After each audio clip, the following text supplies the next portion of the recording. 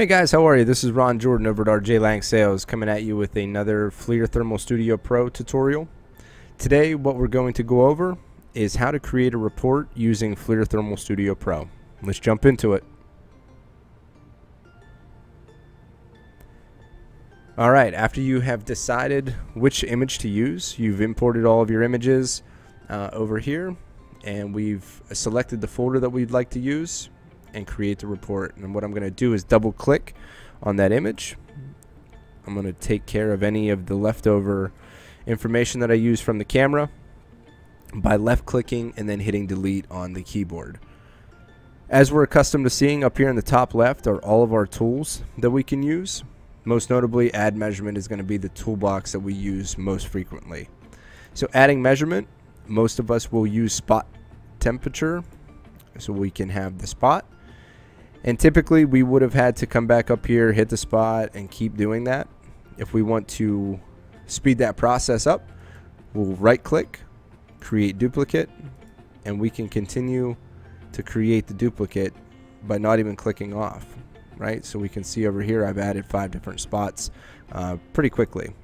I do not want 5 spots, so I will left click and then delete. Another new tool that we have, 2 new tools actually, the polygon tool and the magic wand. Personally, the magic wand tool is my favorite so far, and this gives you an area that you can, let me move this spot tool so we don't, let's just start that over.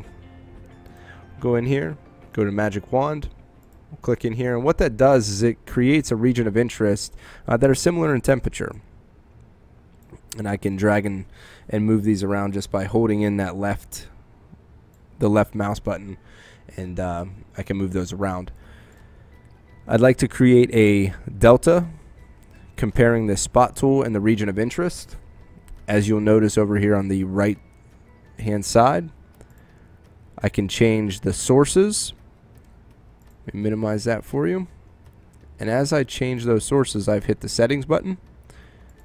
So I want the reference to be spot 1 versus that area of interest 1. And then that value, min, max, average, I like to keep that at max.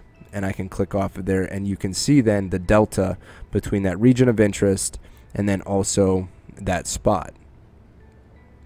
We can clean the image by changing the level and span over here on the left hand side. And I can do this by typing as well as using the slider bar, which is what I use most frequently over in FLIR tools. So it's very similar. I can change the bottom end of the level and span, and I can change the top end, or I can use the whole entire slide bar to do both at the same time. So let's say that I have done everything that I'd like to do in here. I've added my spot tools, I've added my delta function, I've cleaned up the image so there's background noise is pretty much eliminated. I'm ready to create my report. I'm going to hit save. I will hit add to report. I can select whichever template that I would like. I've created a template with RJ Lang.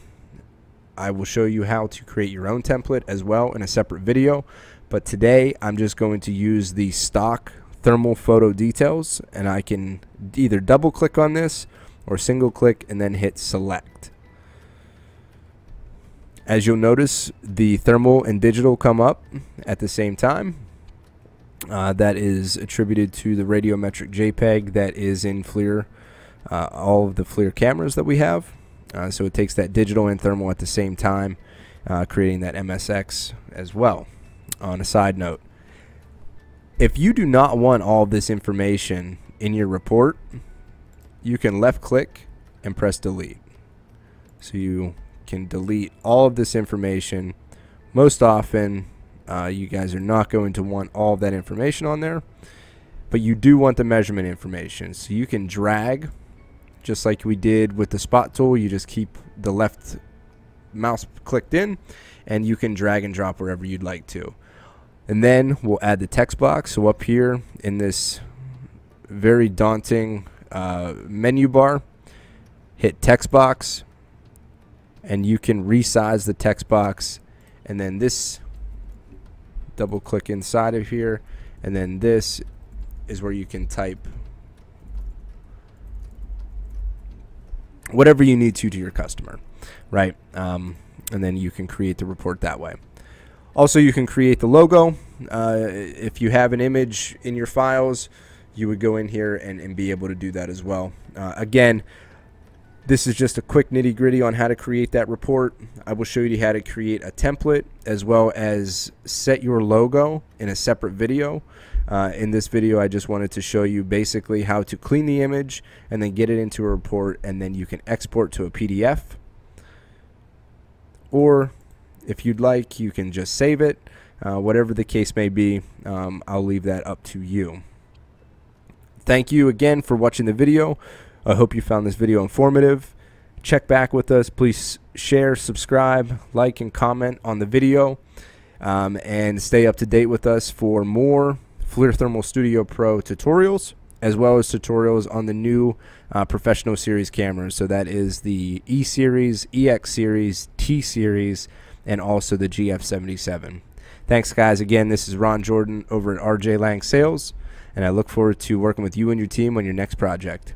Have a great day.